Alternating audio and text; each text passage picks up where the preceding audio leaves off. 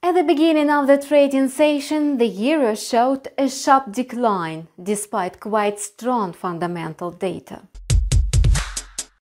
The final data on the eurozone manufacturing PMI unveiled that the indicator dropped to 54.8 points from 55.2.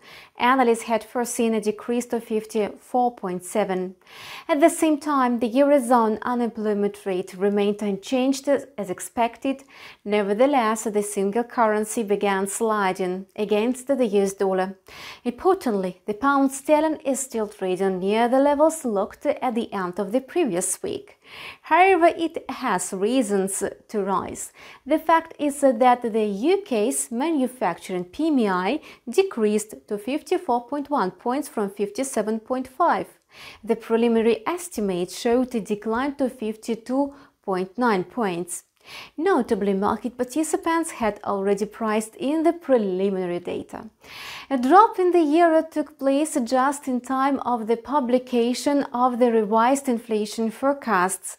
At the end of the previous week, economists predicted that inflation in January would total 0.1%. This data was expected to stop a 5-month period of deflation.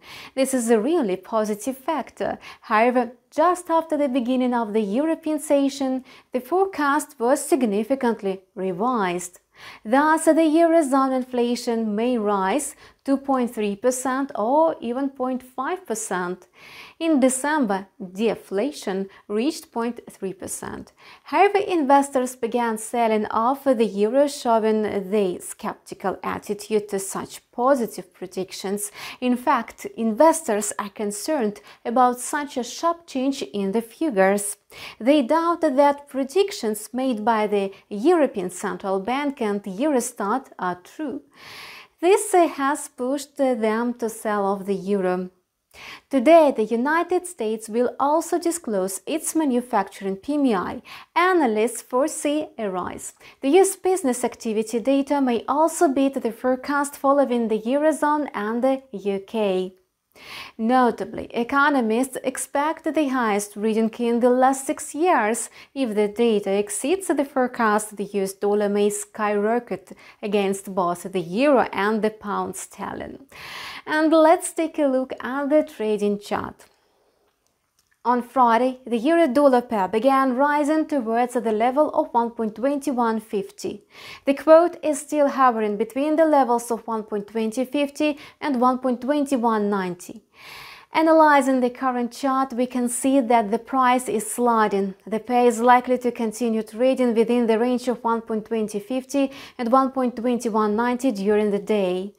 Thus, traders may open positions after a rebound from the mentioned limits. However, the strategy based on a break of either border is less risky. Importantly, the signal that proves a break of either limit will appear after the price fixation on the 4-hour chart. At the same time, the pound-dollar pair is still trading at the peak of the midterm trend. The high of 1.3750 continues. We hang on buyers. This leads to a slump in the volume of long positions and lower price.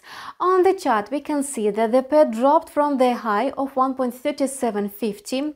If the price goes on falling, it may reach the level of 1.3650. According to the alternative scenario, the pair may continue gaining in value if it consolidates above 1.3760 on a daily chart. And that's all for now. We keep monitoring the financial market situation.